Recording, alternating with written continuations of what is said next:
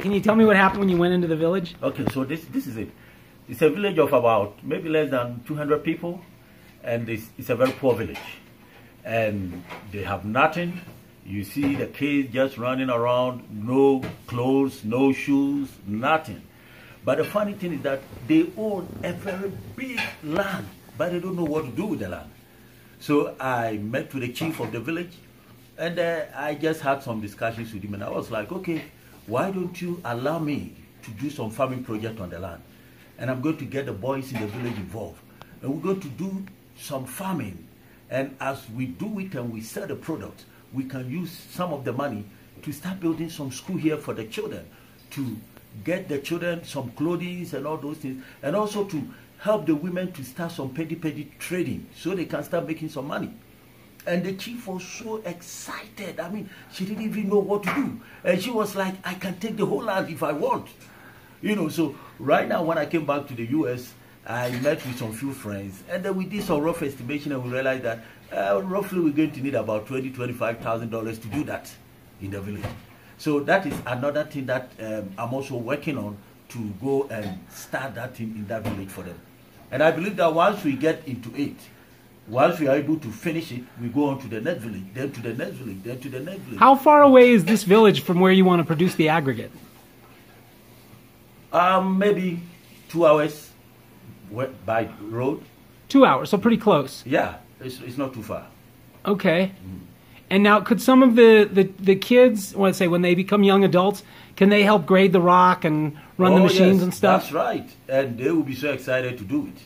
So now you currently care for 48 children? That's right. I have 48 children in Ghana right now that I'm fully responsible. I'm a father to them. They are feeding, their accommodation, their clothing, their schooling, everything. Right now, I have to send money to, because about 5 or 6 of them, their lease is expired, and I have to go and renew the lease for their accommodation. Okay.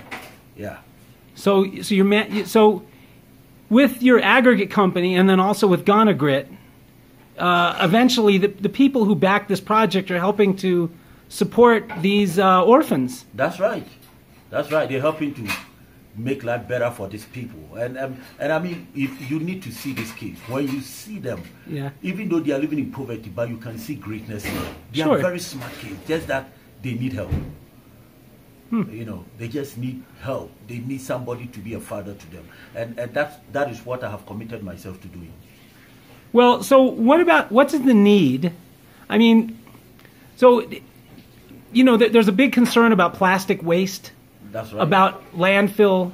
So products like Ghana Grit that eliminate and dramatically reduce waste in the landfills, and That's also right. reduce load on the recycling system is something that Americans and people all over the world need and want right now to help make the planet a cleaner place. So how does the aggregate from Ghana help fit into this?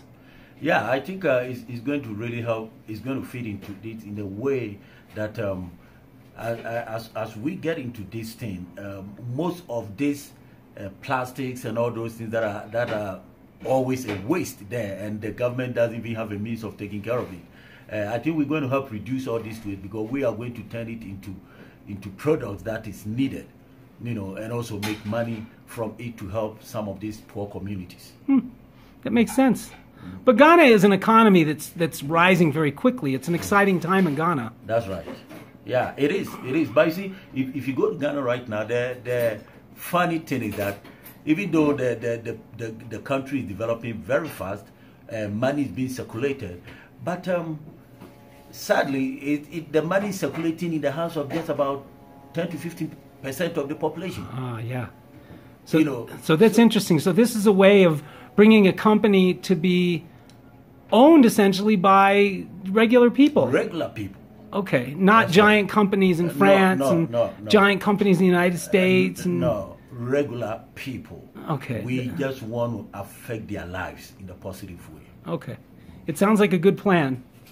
That's right. All right. Well, thanks for talking. This has been a very good video.